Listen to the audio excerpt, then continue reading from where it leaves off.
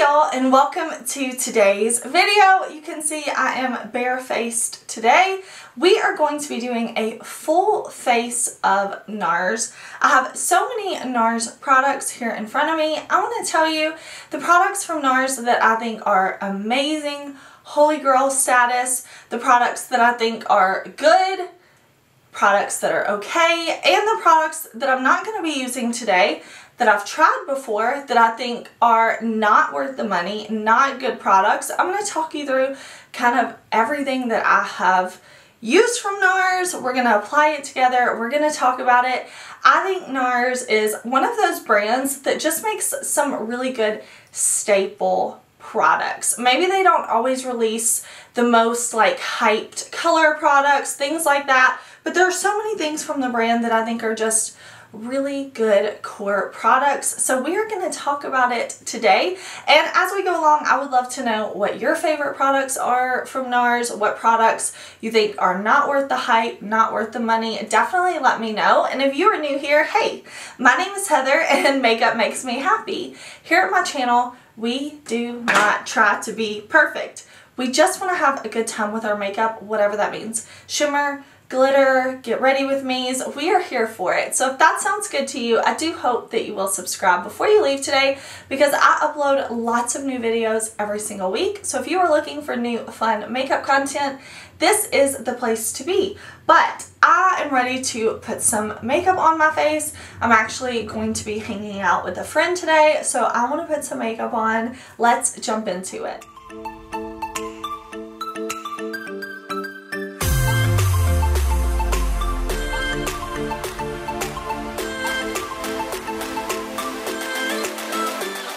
Starting off, my face is already primed and ready, and we are going to go in with the Nars Soft Matte Complete Foundation. I'm mixing two shades because I'm kind of in between my winter and summer right now, so I'm mixing Barcelona and Syracuse, and I'm going to put this on with a sponge. Now you can see this one's a bit lighter, but then Syracuse is too deep, so I'm just going to put on little bit and we're going to blend. Now one thing I love about Nars is their shades. I feel like they have so many great shades. They describe their undertones so well in their shades, and I feel like I can always pick a good shade in a Nars foundation. I also have oily skin. I live in Mississippi. It's very hot. It's very humid here, especially in the summer. This time of year, it's extremely humid. So with my oily skin, this is one of my favorite Longwear foundations. Now this is a full coverage foundation, but Nars makes a range of foundations. They have different ones, different finishes, different coverages. But this one, to me, if I want full coverage and I want my makeup to last all day long, this one from Nars is going to lock in. It's not going to move. If I'm working at the hospital and I'm walking a ton, just busy and moving all day, this foundation is going to stay on and it's going to look good throughout the day. It's not one of those full coverage matte foundations for me that is going to start looking dry and crepey. It's not something that my oils are going to break apart and just eat throughout the day. It's gonna stay in place and it's gonna look nice. Even as my oils come through, they're gonna come through in a very natural, healthy looking way, if that makes sense. Now, I know friends who have dry skin and they don't like this foundation, which makes sense, right? Nars does have some more dewy foundations. I really want to try their new light reflecting foundation. I just haven't gotten around to it. And now that we're coming up and it's like hot outside here, it's hot and the sun is out, I'm just kind of sticking with the matte, but maybe when fall and winter get here, I might have to try the new light reflecting. But look how beautiful that is. And to me, the word matte for this foundation is not flat matte where it just looks cakey and dry and dusty. It's a very skin-like matte, and you can see that really covered any discoloration. I had redness here with this little problem area I've got going on. I had some redness in here, down here, but it covered everything up, and I think it just really, really looks nice. I've used this with a brush, a sponge, and I always like the finish.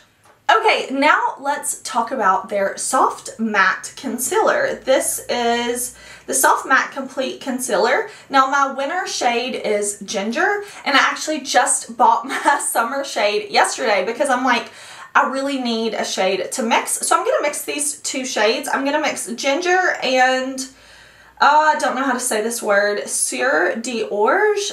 I'm not sure. But this one, actually this one may work well today, but again, I do have Ginger that I've been using. You can see this one I've dug into a bit more. This concealer is really nice. I'm going to put a little bit of my winter shade on right underneath my eyes like this. I'm putting this on with a Angie Hot and Flashy brush from BK Beauty. I'm just going to kind of tap that in, and then I'll go in with the sponge. But I'm going to pick up a little bit of my summer shade here because I don't want too much of like a bright under eye. I want my face to just maybe a little brightness under the eyes, but nothing crazy. And I'll say I held off buying this concealer for a long time because I just thought, you know what, it's going to be too drying. Even though I do have oily skin, I am 34, so I don't want anything, especially under my eyes, that's going to emphasize any lines, emphasize any texture, settle weird. But this concealer is beautiful. Again, it's that soft matte finish. It wears well throughout the day, and it does not look drying on me. And I've actually heard some people that I know with dry skin that like this concealer too.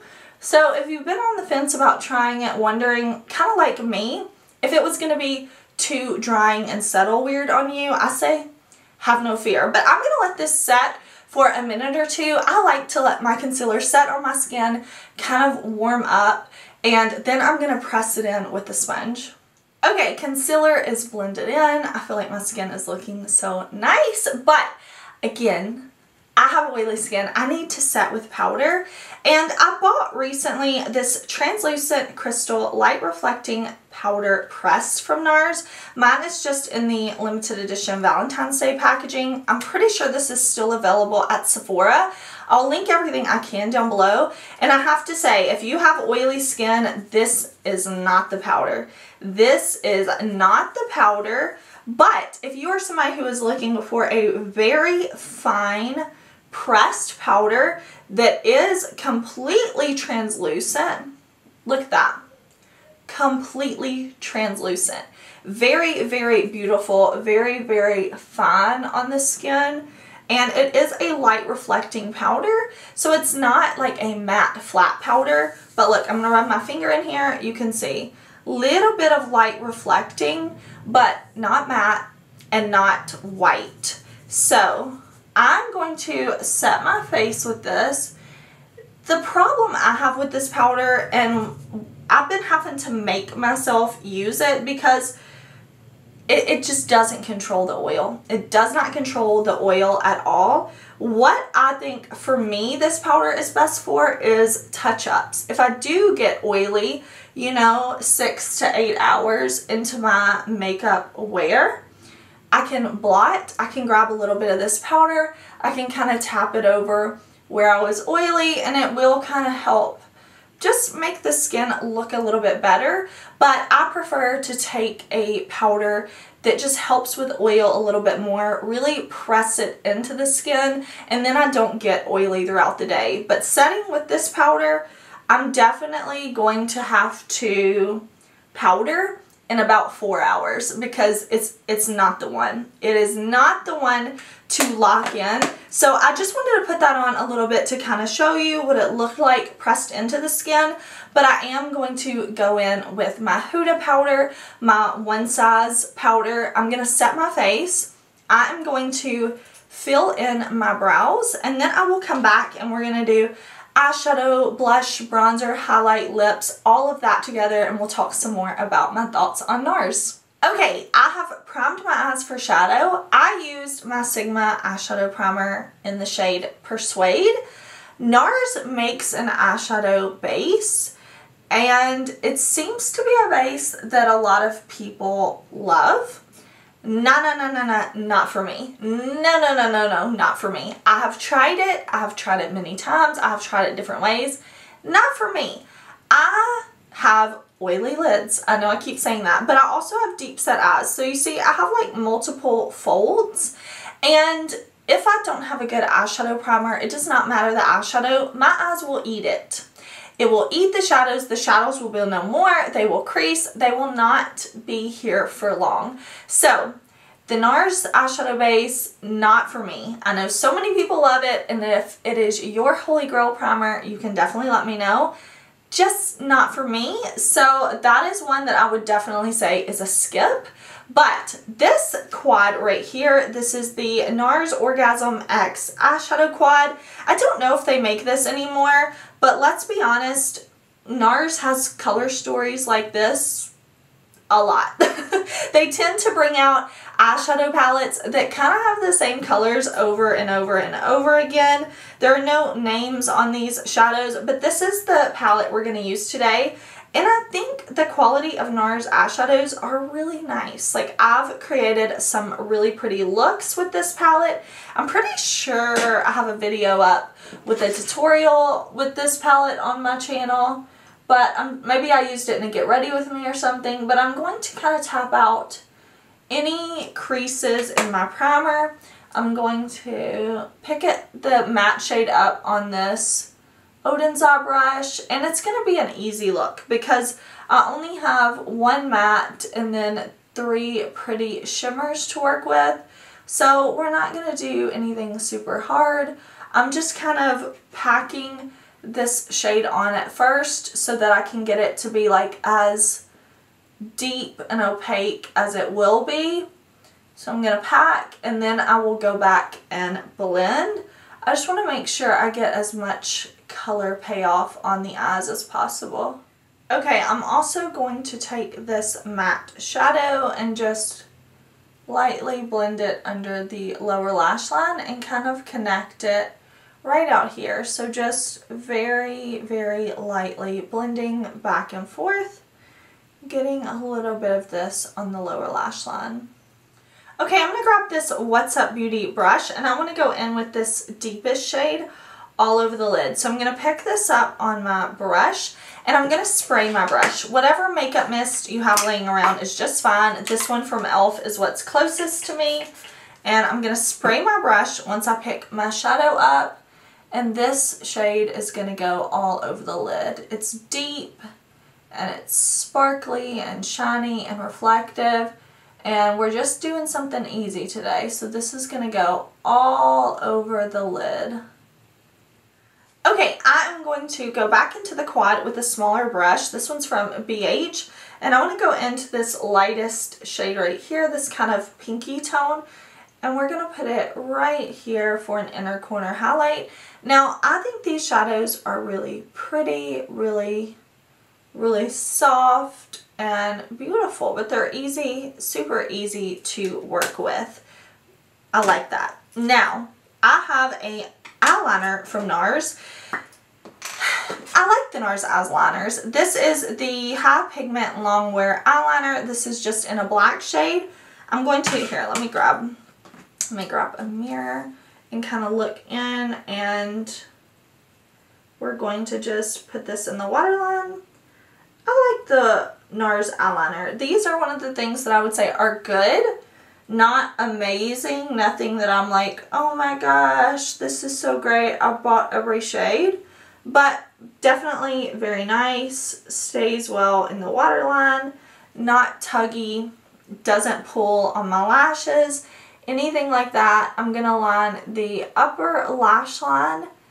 And I'm going to do false lashes today. I have tried the Nars Climax mascara. I've tried samples of it, and I don't know that a sample is always the best way to try a mascara because the wand, everything just isn't really proportionate.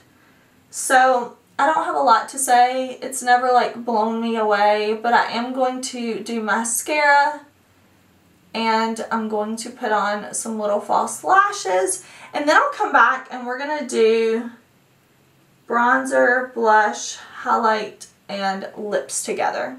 Okay, I am ready to bronze up my skin. I think Nars does powder cheek products so well. Like, I have used their bronzer for a long time. I've panned one of their bronzers, one of their original bronzers that's like glowy, a little bit of sparkle to it. But recently I've liked their matte bronzer a lot. I have the shade Samoa. So nice. So I'm going to pick a fluffy brush because I just want an overall very bronze cheek. One of the things that I really like about Nars bronzers is they're very buildable and very easy to blend.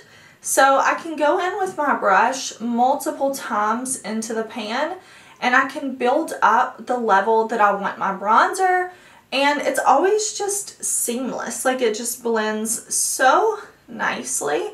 So I'm just going to kind of pat that bronzer on, and then I'll go in and just lightly blend. And I just think it gives such a nice finish to the skin. You can see from one side to the other, like with bronzer, how much it just kind of livens everything up. And again, this is not a flat matte formula, which I really like. It's a very skin-like matte, kind of a almost satin matte. And I just think that is so, so, so pretty. Now, I'm going to go ahead and just do one side of my face so you can kind of see like how nice it sits on the skin and kind of the contrast, the difference. But I'm going to use my Nars Orgasm X Cheek Palette. I don't think they make this palette anymore, but these shades are definitely not exclusive. We have the Orgasm X Blush, Orgasm Blush, and the Orgasm Highlighting Blush Powder. They love to stick with that theme, but this is just really, really nice. The Nars blush in Orgasm was actually my first like high-end blush purchase. I remember way back when all makeup artists used to rave about it. It would be in magazines, all kinds of things as like the #1 blush. And I remember getting this blush and buying just a single and hitting pan. And then they have it like in duos with the bronzer, and I would use it up. I just loved this blush. This was a favorite for so many years, and it's still absolutely beautiful. So I'm actually going to mix both of these shades on the cheek. Again, this palette was limited edition, but I know these two blushes are available individually, and I think the highlighter too. So I'll have everything Nars linked down below, the Nars site, Nars at Sephora, Nars at Ulta, all of that. Okay, so the brush that I used for bronzer over here is this Unearthly Cosmetics brush. This is a A1. I really like that when I'm doing all over bronze. Now for blush, I'm going to use the Sigma Duo Fiber Powder Blush Brush in F15. And again, I'm going to mix both of the shades together. And this is a beautiful blush. If you're somebody who doesn't really like to go in with highlighter, you just want a glowy blush, this is going to kind of give you that 2-in-1 effect. You're going to have a very beautiful glowy blush, and if you want to just let that be your highlight, you can see how it's giving such a beautiful radiant finish to the cheek while also being pigmented. Nars blushes, I mean, I feel like they're hyped and there's so many people's holy grail for a reason. They're pigmented, they're buildable, they're blendable, and they just have such a beautiful finish. Now I want to go in and I want to use this highlighter though. Again, if you don't want to use highlighter and you just want a glowy cheek product, I mean, look at this glow. But I really enjoy this highlight from Nars. I think it's so beautiful. I'm going to put this on. This is another Unearthly brush, and I'm just going to blend that into the cheek. And I'm also going to blend it down the nose on the Cupid's bow. I kind of like the look of a highlighter mustache and a highlighted nose. I think it's so beautiful. But just look at the difference bronzer, blush, highlight makes. From this side of the face, like, it just looks so much more awake and alive and fresh. So I'm gonna go do the same thing to this side of the face over here, and then we will do lips together. Okay, cheeks are done. Let's do lips. I like the Nars lipsticks. This is their satin lipstick. I have the shade Rose Cliff. I am going to put on a lip liner, but this is just a sample size. I really like the Nars sample size. I have purchased full sizes of their lipsticks, but you can see this is just a nude shade. I think it's very nice. Is it anything revolutionary? Oh my gosh, favorite Holy Grail status? No, but I think they have really pretty shades. I'm just going to put on a little bit of my HINDASH lip liner with this. I think they have pretty shades, pretty formulas. Overall, very nice. But again, if you're wanting to know, like, oh, is this like the best thing that Nars makes? I would say it's good, not amazing. Okay, one of my first purchases from Nars was this Nars like lip gloss lip cream that was in a pot form, and it was called Chelsea Girls.